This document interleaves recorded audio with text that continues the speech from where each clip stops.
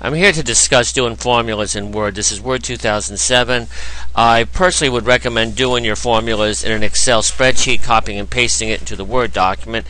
Best yet, use the paste special so that way you always have it linked. So if it changes in the spreadsheet, it changes here. But let's work with this. I have this table created here, and we have the table tools layout thing here, formula here.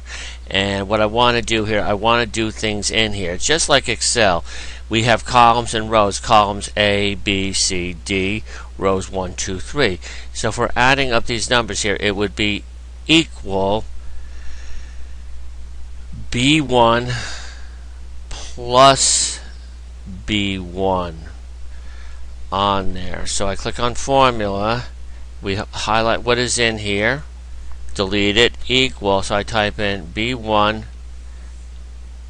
plus C1. I say OK. Got it added here.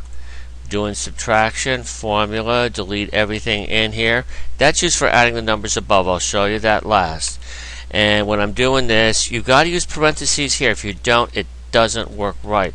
So if I want to subtract the 300 from the 500, left parenthesis C2 minus B2. You kind of have to count doing this, where it really increases the margin for error. Very good. Let's say we want to multiply 18 by 25. Formula, and it would be equal B3 times C3. Let's say you want to make it look like currency, another format. You could click in here, there's a dollar sign. I would say OK. $450. I want to do some division. The other thing too is you really cannot copy things. So if I'm doing a division here, I'm dividing the 10 to 100 here, the 20 to 250 here, I've got to do it twice. So if you've got a lengthy thing here, it's not going to be good.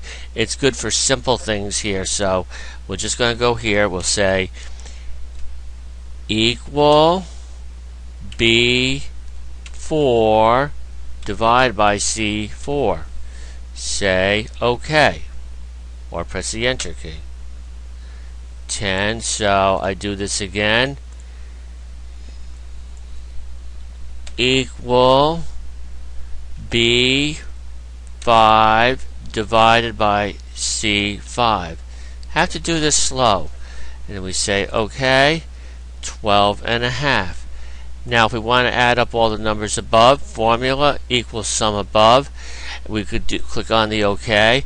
You also have other things here. We can do like a few basic things in here, like maximum stuff here. But I'm just going to keep this simple for today, and I'm just not going to use any of the paste functions. I'll say OK. It's adding it up. It picked it up the formatting. Now the next thing here, let's say we change this number here to 50. Unlike Excel, it will not update. So you have to right click on this number here, say update field. I have to go here, update field.